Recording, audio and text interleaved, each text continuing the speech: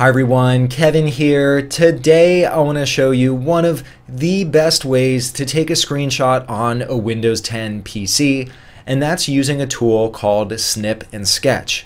The reason I like Snip Sketch so much is, first off, it comes pre-installed with Windows 10. You don't have to go out and download another app to be able to take a screenshot. Second, not only can you take a screenshot of your entire desktop, you can also take a screenshot of a window or even just a free-form selection. Last, once you take your screenshot, you can make all types of annotations. You could write on it, you can circle items, you can even highlight items, and then very easily share it with others. Alright, well, enough talk. Why don't we jump on the PC and I'll show you all about this tool, Snip Sketch. Here I am on my PC, and first off, I want to show you how you can launch the Snip Sketch app. If you're on Windows 10, you're already going to have this app installed. If you're on Windows 7 or on Windows 8, did you know you can upgrade to Windows 10 for free? I've included a link in the description. To launch Snip Sketch, let's go down to the taskbar and within the search field, type in Snip Sketch. Once you type in a few letters, you should see Snip Sketch appear as one of the best matches. Let's click on that. Once the app launches, right in the center of the app, you'll see an additional way that you could launch the app in the future, which is even quicker and easier. All you need to do is press the Windows logo key together with Shift and S, and that'll also launch Snip Sketch. Another way you can also get back to it, once you have the app open, you'll see Snip Sketch on your taskbar. You can right click on this and you can pin it to your taskbar. I've already pinned the app to my taskbar. Now that we have the Snip Sketch app open, how do we start using it? Let's go up to the top left-hand corner and click on this button that says New. Once I click on this opens up a few controls on the top of my screen. We have a few different options for taking a screen capture. The one on the far left is a rectangular snip, and just like the name implies, if I click on this, I can draw a rectangle around an object on my screen and take a screen capture of that. To the right of that, I can also take a freeform snip. Just like the name implies, I can click on that and then draw around an area of my screen that I want to take a screen capture of. Next, I can also take a window capture or a window snip. When I click on this, I can select a window and that'll take a screen capture of that entire window. The last option I have here is a full screen snip, and just like the name implies, this allows me to take a screenshot of my entire desktop. Now, so far in Snip Sketch, I've shown you how you could take a screenshot right now.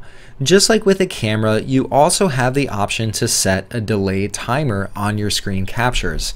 To set a delay timer, right near the New button, there's a drop-down menu. Click on this and you have the option to set a delay for 3 seconds or for 10 seconds. Now, why would you want to use a delay? Well, maybe you need to prep things on your screen before you take your screenshot. For instance, let's say I wanted to highlight something on my desktop first. Let's try this out by going with snip in 3 seconds. Next, I'm going to highlight on my desktop.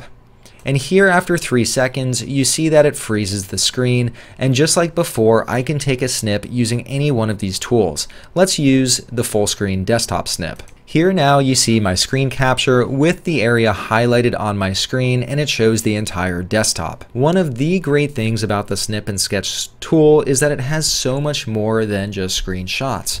I can also annotate what my screenshot looks like. For instance, I have all these different tools here to mark it up. For instance, I have a pen tool. When I click on that, I could choose a color. Maybe I want to go with white, and then I could also choose the weight of my drawing. So let me just draw on here. So there you could see that I could annotate my screen capture.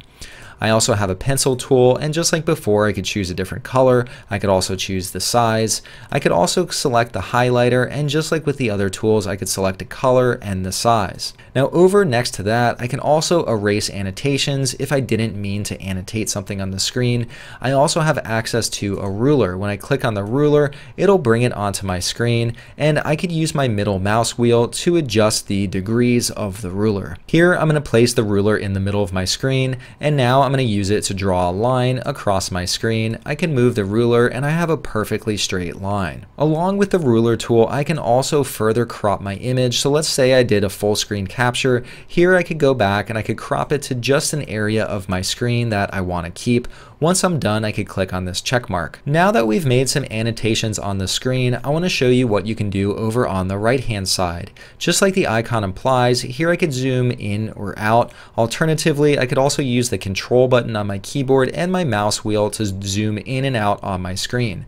I could save a screen capture. I can copy it. Let's say I want to paste it elsewhere. Here, for instance, I have PowerPoint open and I'm going to use Control V now to paste my screen capture. Back within the Snip and Sketch tool, I also have the option to share it using the Windows Share control. Lastly, under the ellipses, I have a few additional options where, let's say I could open a file, I could go back and I could make annotations to it. I could also print it. Let's say I want to save it as a PDF. I could print this way. And then there are also a few settings that I have access to. But overall, it's a fairly simple app that allows you to effectively take a screen capture on your desktop and then annotate it. Alright, well that was a quick look at how you can use the Snip and Sketch app that comes pre-installed as part of Windows 10.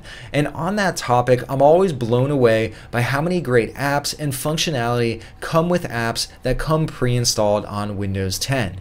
If you found this video helpful, please give it a thumbs up. If you want to see more videos like this in the future, hit that subscribe button. That way you'll get a notification anytime new content like this comes out. And lastly, if you want to see me cover any other videos in the future, leave a comment down below and I'll add it to my list of videos to create.